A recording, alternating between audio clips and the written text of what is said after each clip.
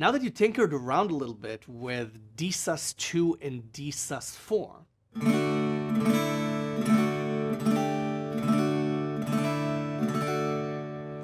let me show you how you can spice it up using a sound effect called a hammer-on.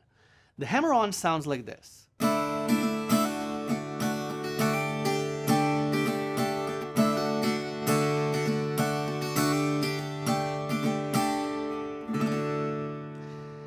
What's going on here? What's going on here is that the hammer-on makes the sound a lot smoother than just picking every note.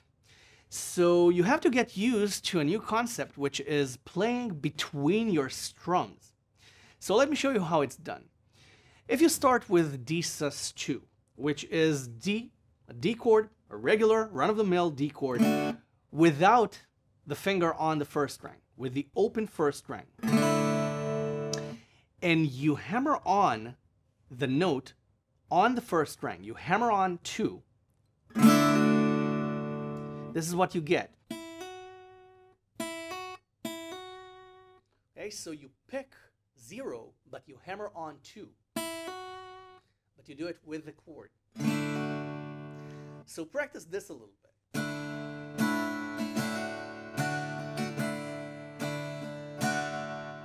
Okay? You can also vary it. You can play 0, 2, and then you can hammer on.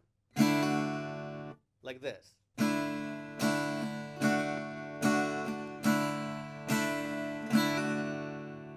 Okay, so 0, 0, 2, 2, 0, 0, 0, hammer on to 2. Once again.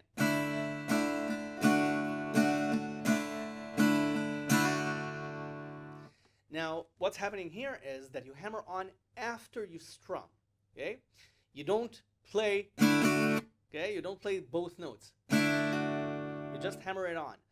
And you do the same thing between D and D sus4. So you have D on, and you hammer on your little finger on 3 on the first string.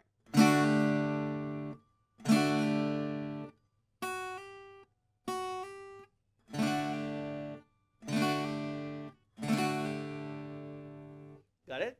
So let's see how that sounds.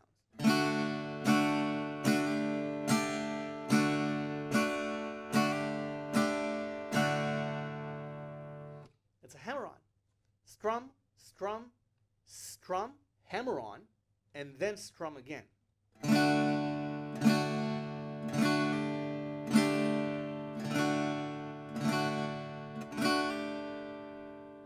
And when you get really comfortable with hammer-ons, it makes your music a lot smoother and a lot more professional sounding.